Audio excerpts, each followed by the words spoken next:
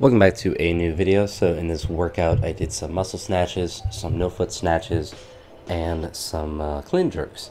Decided not to do or use straps for the snatches today just because I'm getting close to competition, so just the more practice with the hook grip the better.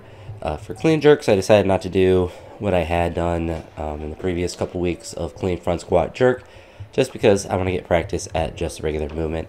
But everything went pretty well. I was able to snatch, no foot snatch up to 115, which is what I think I did last week, and didn't have any misses or anything.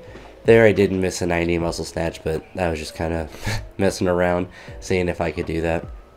I'm not really worried about what number I can muscle snatch right now.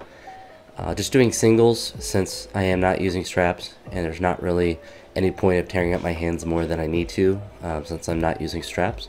With clean jerks, I took somewhat big jumps, I guess we'll see when we get there. But the top set that I did was at 143 with those, and it felt kind of difficult, so I didn't want to go up from there. And because I had done some clean jerks the day before, I wasn't as worried about trying to push up the clean jerk stuff.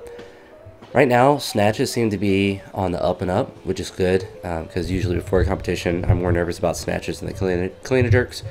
I always get a ton out of a competition setting when it comes to clean jerks, as far as the ease of how they are, and my best clean jerk ever wasn't a competition. My best snatch ever is not.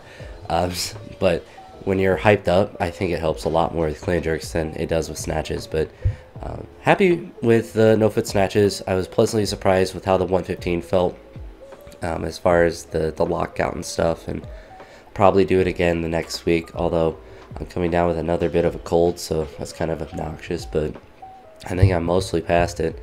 I guess I did take a big jump up to 70 to 120. Not really sure why I did it on this day. I guess because I didn't want to do a lot of reps, or I was probably starting to get tired at this point.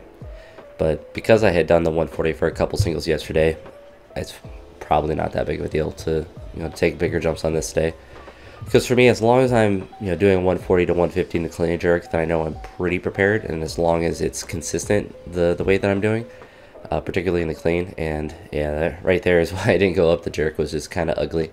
But it is what it is. The focus on this day, I guess, was more in the no foot snatch, and then the clean jerk was just kind of a bonus thing. But when you go heavy on the previous day, it kind of makes sense that the clean jerk would take a bit of a dip on this day, but it is what it is. So just a quick, simple workout, but productive work nevertheless. With that being said, that's it for this one, and I'll talk to you on the next one. Peace.